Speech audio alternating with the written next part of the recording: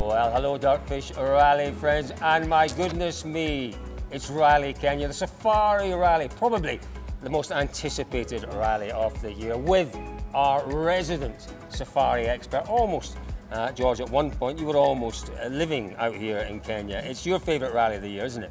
Colin, categorically my favourite event. Yes, I used to spend 6 months a year down here organising the massive event that Safari is.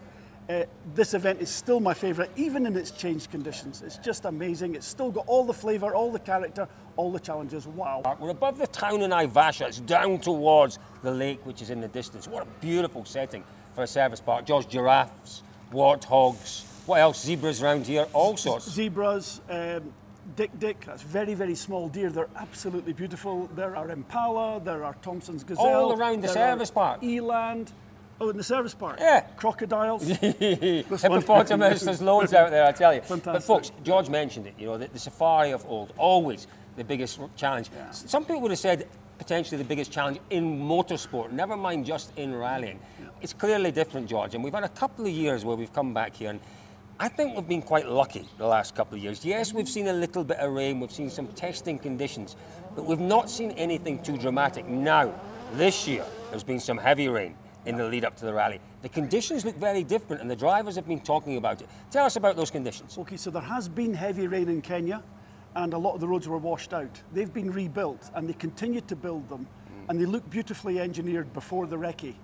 Now, since the recce, and the recce lifted a lot of that new road out, and it has rained after that. So now we've potentially got a rather rutted road with potholes filled with water.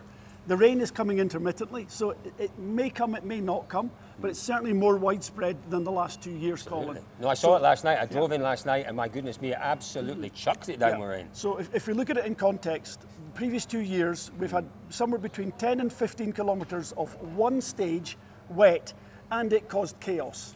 Total chaos. It was great, wasn't it? It was glorious chaos. Fantastic. Yes. Proper wet safari chaos. Now, this year, we could potentially see 30 or 40% of the stages in that condition. Wow. What's that going to do to this event? It is going to make it a carnival of fun for us. It really is, an absolute carnival of fun. Listen, George has been out to have a look at some of the challenges that lie in the stages, and there are plenty of them. The Malawi stage, 11 kilometres basically, I think one of the roughest, toughest stages in the rally. It's never actually yielded a retirement. I'm falling over here. Series of steps coming up over about 80, 90 metres, and you think it's nothing. Coming up in the Land Cruiser, low first, we're bouncing around all over the place in these big steps. They've got 30 metres of good acceleration, and then into these steps. There's loose rocks in here. This is glass. But look, step after step. These are 250 millimetre steps. Big rocks, hard rocks embedded in the ground. And there's section like this after section like this in this stage, maybe about 10 times. A major feature of this rally over the last 2 years has been the Fesh. This is the stage that claimed Cali Rovanpera 2 years ago, and also caused a massive problem for Oliver Solberg last year. So, Fesh, it's fine volcanic dust. Maybe you can see that.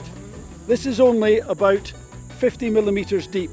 The road has been rebuilt with hardcore, basically eliminating this Fesh completely from the rally in most parts. But it's a fine volcanic dust like talcum powder when you put your foot in it, and it's so soft and so powdery, no substance to it at all. The car just falls into these big holes.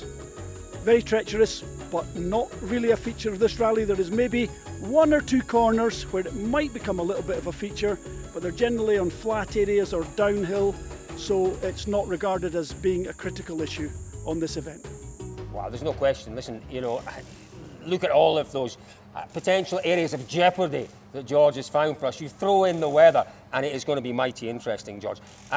Let's talk a little bit about the actual route ahead of us, because it's one of the longer rallies, if not the longest rally of the year. It's nothing like the kind of challenge of old where, what were you doing, 12, 14, 1,500 kilometres competitive, weren't you? 3,500 kilometres. Oh, wow. You know, we've got 355 kilometres this weekend, George. A chunky Friday, a chunky Saturday, and not a bad Sunday. With one of the biggest challenges of the rally, Colin, the little stage that starts off on Sunday morning, Malawi, it's the roughest stage of the rally. It's only 8 kilometres. Seems very short, but my God, there are proper rockeries and steps. You'd have just seen those in those little clips. Yeah. It's not about pace this weekend, it's about management, it's about strategy, it's about using your head. Intelligent drivers will be rewarded here this weekend. Let's go on and talk about the drivers and the teams then, George, because I mentioned shakedown there. It was a disaster of a shakedown for Hyundai, and Esa-Pekka Lappi in particular. Now, Lappi is in a fine vein of form, perhaps the best of his life, and okay, he's never been here before. He's full of confidence. He needs the time at shakedown, George, and they had a double failure on the drive shaft, was it? Prop shaft. Yeah. Wow. So what that means is, they weren't new parts that failed, I was told, but they were well within their parts' life expectancy. So what they're trying to figure out last night as we left them was something happening to cause it to fail, or was it just failing? Batch? Could it be a batch, George, or not? Because it could be. Well, but it's already been used and it didn't break, Colin. But then is it within, as you say, they might have what, I don't know, 1,000 kilometres on each, say for example, I don't know. Yeah. Are they saying maybe we're not going to get that out of these? Is it something they should be concerned about for the other cars? Absolutely. That is the concern. But Thierry had no problem, and obviously Danny had no problem. But we don't. Sorry to interrupt, George, but do we know whether they were running brand new prop shafts? No, we don't. Do you know what? This event has not been kind to Hyundai over the past 2 years. Their best result is 5th for Thierry Neuville. Danny Sordo's been here before, but he's struggled in the past. Esa-Pekka Lappi here for the first time. They're building a little bit of momentum, George, with that win last time out. They're back in the Manufacturers' Championship. But right now, the event starts in a few hours. They'll be concerned. They'll be worried about really what they have to do to mount a challenge this weekend. Unless they've managed to identify the fault for sure, they will be beyond worried, Colin. I mean, this could be an end of game before they've even really started. The team, I think, that are very much in the box seat, George, have to be Toyota. They won last year with Pera, they won in the previous edition with Seb Ogier. They've made modifications to their car, and we saw that in shakedown yesterday. There are extra vents, there are various things they've put in. They've got the knowledge, the experience, the drivers, and hopefully the durability in the car. I believe they have. We spoke briefly with Tom Fowler, the team engineer, and he said that basically they know they will have potentially issues here in certain conditions, but it's a team approach to that. Yeah. So they've modified what they can on the car. Yeah. They've mitigated what they can physically by altering the car's dynamics, but the drivers are also part of the solution. Yeah. So there are certain no-go areas for the driver. When they see something, water or a particular feature, they say, oh, right, we have to do this. Right. Whether they change a setting in the car, like an engine setting or something, that's a possibility. Right. I know that the Hyundais actually, I think they have an air flap for to change. Right. If they're going through fesh or normal, they change from the front air intake to an air intake on the scuttle. Wow. Yeah, I spotted that just yesterday. I was asked not to take photographs of it, so I didn't. But I saw it there at plain sight. It's all in the public now. Well done, George Donaldson. Now people know. Katsuta is struggling a little bit. He's had quite a few accidents over the past 5 or 6 rallies, George. He's struggling a little bit to up his pace in this Rally 1 car. We know he's got the pace. Yeah. He's got a fantastic record here. Yeah. Second 2 years ago, third last year. It would not surprise me at all. It's a big call if Katsuta wins this one. Really, it wouldn't surprise me. Now, you might fall off your seats and say, don't be silly. Katsuta knows he needs to be careful this weekend. He's got the pace, as you say, in those quick stages, George, to set the times. I have a feeling this might be another one of those glorious resurrections, from, villain on shakedown to hero at the end of the day. Well, that would be a fantastic story.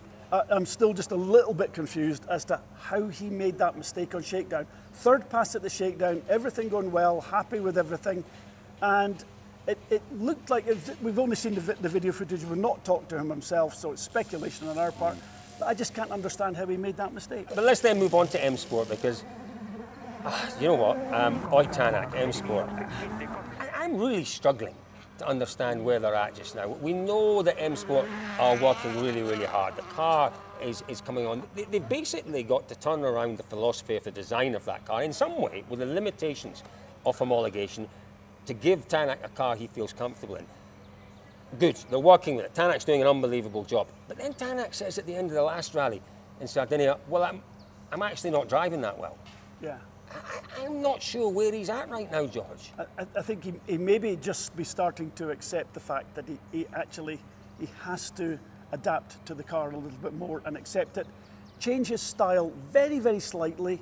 and get the best out compromise. of the car. A compromise. Right. But that said, I do maintain that the last 2 years here, Colin, he drove a fabulous, fabulous rally. Yeah. And he was in exactly the right place both times when he hit trouble. Not driver mistakes, not silly punctures. What was the first one? Was windscreen wiper? Windscreen wiper, or was it the fan, the interior fan? Yes, fogging up. Fogged up. His heated windscreen didn't work. He's honestly, not had luck, has he? He's not had luck, but he was at the time when he retired each time or hit problems, he was absolutely in strategically the perfect position. Yeah. So he read the event very cleverly and very correctly. So in those terms of the drivers that have not won the rally, he is the guy that I think has done a very, very clever job. Yeah, no, for I think me. You're right. I think you're right. And we saw that Seb Loeb here last year was very quick until he had his issues. The M Sport car is capable of winning this event. There's no question. Because it's not about ultimate performance, is it, George? We've said that many times, and we'll say it many more this weekend. I think the Puma is ideally positioned to win this rally if it's got the reliability and the drivers don't knock the corners off it. Dirtfish Live Center. But what is Dirtfish Live Center? New for 2023, Dirtfish Live Center has been warmly received by rally fans all over the world. Why? For one reason, it brings you right here, right to the heart of the action. Head to dirtfish.com, click on Live Center, and follow the rally second by second. Enjoy exclusive behind-the-scenes photos, videos, and analysis. What are you waiting for? Dirtfish Live Center! 1, 2, 3. For the event. I'm going to put you on the spot. I'm also going to ask cameraman Elliot, so give yourself a second or two, and we might ask the elusive Tony about his 1, 2, 3 as well. Yes, it does exist. You can just stay there, Tony. There is a Tony. George, you're 1, 2, 3. I've given you a second to think about it while I've waffled. That is awful. I think there'll be a Toyota or a Hyundai or a Puma in first place. In second place... No, George, we don't play these games. We don't. Right. It's drivers' names. Very quickly. Seb Ogier. Kalle Rovanperä, Thierry Neuville. Oh, there we go. Right, you remember that one. Elliot, shout. I'll relay it. It's the same. Oh, what did you say then? You said Ogier. I said Seb, Kalle, Thierry. Radio. Tony, shout. Seb, Kalle, Tanak. Seb, Kalle and Tanak for Tony. You'll meet Tony at some point this weekend. You really will. Oh, there he is. There he is. There he is. Now, mindfully, I am actually going to go for Tanak victory. I think Tanak's going to win. And I can believe that. I think Rovanperä will be second and Ogier will be third. I think they may swap positions, George. That's my view on this. I think Ogier might well be the quickest of our Toyota drivers, but I think with the way things are shaping up with the championship, we might see, although Toyota don't play those games. They don't play those games. But it'll be interesting to see. But anyway, so if you have the idea of your top 3, it is 3. Put them in the comments below, folks. We'd love to read them. Agree, disagree. George, you've got a point. I can see you're itching. There has never been an event in the championship harder to predict than this. Oh, listen. Genuinely could. I agree. Pierre-Louis could easily win this rally. Keeps his nose clean, George. Yep. He could, and certainly a podium is possible. Certainly a podium is possible. Let's not discount a Rally 2 car in the top 3 this weekend. Not winning it. Elliot thought I was going to say winning it. No. Top 4. Say top 4, George. Rally 2 car top 4, I'm going to say. If it was a full wet event where the speeds come right down, a Rally 2 does have a chance. But it would have to be full wet, and I don't think we're going to get those conditions here. Listen, as George has quite rightly said, possibly the most difficult rally of the year to predict. What we can guarantee, folks, is it is going to be full of the most visually stunning scenery, the most visually beautiful action in the stages, and we will be here to cover it all this weekend. So don't forget, top 3 in the comments below, folks. Dirtfish Live Center. If you miss anything through the course of the weekend, and it is a long weekend, dirtfish.com. There's a drop-down menu, or if you're on your mobile, drop-down menu. If you're on the laptop, go across the top, Dirtfish Live Center, press the button there, and leave comments for us. We'd love to hear from you on Dirtfish Live Center as well. It is, folks, going to be a stunning, stunning week here in Kenya. We can't wait for it to get underway very shortly. We'll see you all out on the stages.